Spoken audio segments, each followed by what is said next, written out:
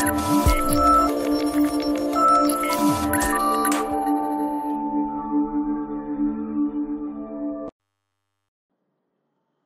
friends, welcome back to our channel. So in today's session I would like to show you how to apply the conditional formatting in Excel. So for that I have taken some marks of a student and we'll calculate the percentage and we'll see how we can apply the conditional formatting. So we know that the formatting means applying different styles for the data. So different styles means we can apply the bold, italic, underline, or fill color or font color. So we can change all these things, font style, font size, all these things we can apply, and this is called formatting. So we can format the cells based upon the condition. So we need to give the condition, and based upon that condition, that cell look will be changed. Right. So in this session we'll see how can we apply this conditional formatting. So first I have taken some student marks. I will calculate the percentage and we'll see percentage. So just follow the percentage. So sum of I have to calculate from here to here, and into 100 divided by, let us take 100 for each subject, maximum marks, that is a 500. So 82.6 is the percentage for the roll number 101, and you can observe here this is the percentage we got. Okay, we got the percentage for all the students. All right, so I'll give the border for all the things, and then we'll apply the see. So how can we know the top 5 members of this list? So we are having some 20 students, and among these 20 students who got the top 5, who secured the top 5 in the 20 among the 20, and the last 5 among the 20, and like this. So based upon the condition we need to look the cells, right? So for this just go with the home, and in this home you will find the conditional formatting. So first select the cells and go to the conditional formatting. So you can see the first option. So these many ways we can apply the conditional formatting. So first one, highlight cell rules. So if you go with the highlight cell rules, you will find a lot of conditions: greater than, less than, between, equal to, text that contains a date occurring, duplicate values, and all these things. So if I want to, if I click on greater than, so you can observe here format cells that are greater than. So here we need to give the percentage, so the value, and here we'll get the formatting text. So what type of formatting we need to represent, right? So I will give the cells which are greater than 75%. I need to represent those cells which are greater than 75 with yellow fill with dark yellow text, green fill with dark green text. I have to select one among these things, right? I will go with yellow fill with dark yellow text. You can observe here now. Okay, click on OK. So among these things, so some cells have been highlighted, right? So these cells are nothing but which are greater than 75. The percentage is greater than 75. You can observe here all these cells are having the value greater than 75, right? So like this we can apply the conditional formatting. So we can apply the formatting based upon the condition, or we can also go with less than. So I need to get the data which are having a less than 60 with green fill with dark green text. So you can observe here. So this yellow fill is nothing but greater than 75, and a green fill is nothing but less than 60. Okay, and similarly I will clear all these things. So here itself you will having the clear rules entire sheet. Okay, so again I will go with this one, and you can observe here highlight equal to. So I just want to get the data with a percentage 60. So light red fill, go with the apply. So I am not having the data.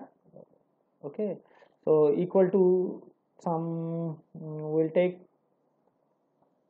60. Okay, we'll take some 60. So you can observe here 60 is already highlighted with a red fill with a dark red text. If you go with the yellow, or if you go with the green, so automatically the text has been changed, right? The formatting has been done. It's red text. So you can observe all the text color is black and only this one is a red. That means based upon the condition we have given, so that will be applied. So I will clear the rules, and now again you can observe here you can give the formula, right? So between you have to give the lower value and the upper value. I just want to give some 75 to 85, so with the red border or red text. Okay, so click on here, so that we will get the red text which are nothing but the values in between 75 and 85. Okay, so like this we can apply the condition, and based upon the condition we can apply the rule, right? So you can observe here, second one is a top or bottom rules. Here you need not write any formula. If you click on this one, top 10 items, among these 20, top 20 will be selected. See, so top 10 among these 20, top 10 will be highlighted, right? So with a given condition, so green fill with green text. So these are the top 10 among the 20, top 10. So we need not write any formula for this. Okay, and similarly we can also select this one, and top 10% among this one, top 10% are only 2, because 20. So in this 20 students, top 10% is nothing but 2 students. So 2 students we can select. Or we can also select the bottom 10 list, bottom 10. Okay, the first top 10, this is the bottom 10. So these are the bottom 10. And similarly we can go with the bottom 10%. Bottom 10% means last 2 values. Okay, last rank as well as last but one rank. Okay, if you consider it as a ranks, last rank and last but one rank. So these are the last and last but one ranks. Okay, and also you can also go with the average and above average. So you can find the average now, right? So let's see, I will write average of, so you can find out the average within these cells. So the average is 72.42. So we can apply the cells with above average and below average. You can find it here, right? See, above average. So only above 72.42 will be selected, and you can apply the formatting text. So how you want to represent that cell. Okay, and similarly we can also go with below average. So the values below 72.42, because the average of all these values is 72.42. So below average values are these things, these cells. Okay, so hope you understood this one. And also you can represent the percentage in terms of bars. So you can observe data bars. So you can observe based upon the value, if the complete cell represents 100, based upon the value, the data will be, the data bar will be appeared. So if you observe here, so 82.6, there is a long bar, and 60.6, it is a somewhat less, and 42.6, it is very less, it's around less than 50%, right? So like this we can represent the data in terms of bars also. Okay, I will drag it so that you will be understood clearly. Okay, so in this way we can also represent using bars. We can select the colors, different colors, we can represent that in a different colors. Okay, solid fill, okay, gradient fill.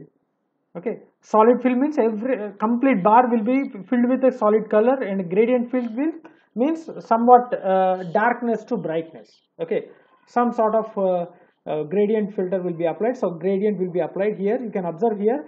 So at the starting point there will be a very dark color will be appeared, and moving on automatically it will be go to the lighter. So that's called a gradient fill. So we can represent the cells by using the gradient fill as well as the solid fill. And also color scales. So you can represent with the color scales, different color scales. Okay, and icon sets. See, I will clear this one and I will show you the icon sets, entire sheet. So you can observe here the icon sets based upon the arrows. Okay, based upon the average value, the 3 colors will be given. So above average it will be green color, some near to the average it will be some I mean on an average it will become some side arrow and down arrow. Okay, and similarly we can represent by using triangles, arrow marks, shapes, and you can find the ratings. Okay, see 4-star ratings and 5-star ratings, the circle fills. Okay, you can observe here the maximum value is 84. sorry, 85.4 is the maximum. We'll check. So maximum value is 86.8. So here 86.8. So based upon this value, this circle will be represented. Okay, and similarly, we can go with the icon set. So these are the different ways we can represent the cells based upon the condition. Okay, and we can also apply the new rule. You can see the new rule here. So there are different rule types. Format all cells based on their values. So format style, we can give the format style, minimum value and maximum value, the color to be displayed, and format only cells that contain. Automatically you can apply here, see. So you'll be getting the format only cells with value in between this start value and the stop value, and here you need to apply the format. So whatever the format you need to apply on the cell, you have to select this one, and format only top and bottom ranked values. So all these things we have seen there. So if you want to get other than 10%, we got around 10%, right? In the conditional formatting, we have seen here the top 10%. So if you want to change that, automatically you can go that new rule. So see, percentage of selected range. You can select top 5%, top 10%, top 6%. So like that you can go with, and format only unique or duplicate values. So you can select only duplicate values. You can apply the format for only the duplicate values. See, duplicate values. So I just want to apply the bold italic, okay, and fill with some this color, okay. So I think there is no duplicates, right? There is no duplicates, I think. So that's why we got we didn't get any formatting text, right? Just a wait. I will give some same value here. I will select we'll select this one and we'll check whether it is applied or not, the new rule, and I will go with the duplicate values. Select this one. So I just want to fill the color with this one, and font bold and italic, okay, right, okay. So you can observe these are the duplicate values. We are adding two values duplicate, so these are the duplicate values. So we can simply select these type of things, and also there is use a formula to determine which cells to be formatted. Here we need to write the formula. So based upon that particular formula, with the particular cells, the result of the cells will be get formatted, and you can select the format how you want to format that particular cell. That means represent that cell, right? So this is all about our conditional formatting. So based upon the condition, we can represent the cells, right? Formatting means representation of a cell, look and feel of the cell, right? So hope you understood this one. If you are having any doubts regarding this, feel free to post your doubts in the comment section. Definitely I will try to clarify all your doubts, and hope you enjoyed the session. If you really liked my session, share my session with your friends, and don't forget to subscribe to our channel. So thanks for watching. Thank you very much.